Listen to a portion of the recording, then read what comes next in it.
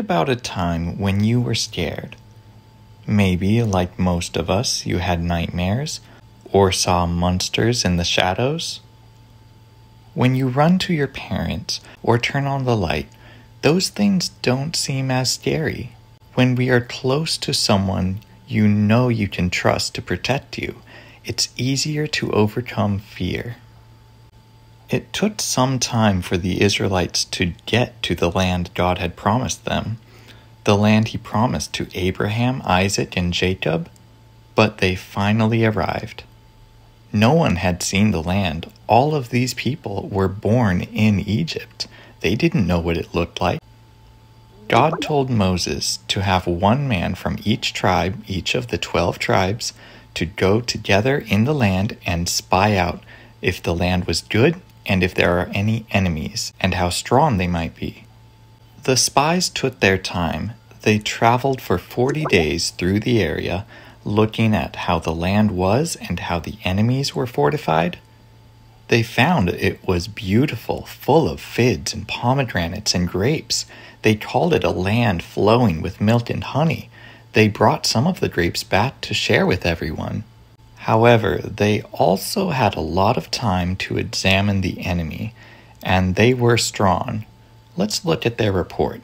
Nevertheless, the people be strong that dwell in the land, and the cities are walled and very great. And moreover, we saw the children of Anak there, and there we saw the giants, the sons of Anak, which come of the giants, and we were in our own sight as grasshoppers, and so we were in their sight. All the spies agreed the land was very good, with plenty of bountiful food, but they also agreed the enemies were strong. The comparison the Israelites used, that they were as small as grasshoppers to these giants, is a little exaggerated. Goliath was described as 7 to 9 feet tall, depending on how tall a cubit would have been. Sometimes our fear can make an exaggeration of what we see, making things seem bigger and scarier than they really are.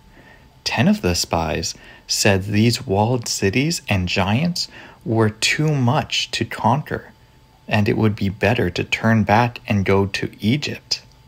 2 of the spies, Joshua and Caleb, remained firm and faithful. They stayed strong that God could beat these enemies. God would give them the land as He promised. The Israelites favored the report of the 10 spies more than the 2, and they rejected God's plan to go into the promised land. This defiance of God's will was an act of sin, and God would give them the consequences of their choices. God wanted to bless His people. He wanted them to enjoy this beautiful land. Because they gave in to fear, He could not.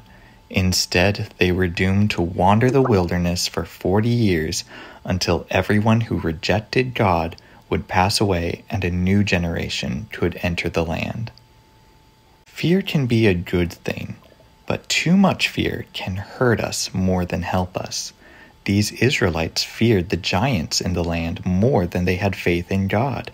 After everything they had seen, all of God's miracles in Egypt and in the desert, they still rejected Him. Sometimes we will have to face scary things, but God will never lead us into anything that takes us farther from Him. Nothing will separate us from God. Whatever we face, He is always with us. Whenever you see something scary, close your eyes and remember God is with you. Pray and tell Him about your fears. Ask Him to give you strength and courage. And remember what God has told us in His Word. Fear thou not, for I am with thee. Be not dismayed, for I am thy God. I will strengthen thee, yea, I will help thee, yea, I will uphold thee with the right hand of my righteousness. Wherever we are, whatever we face, God still loves us, and nothing can take that away from us.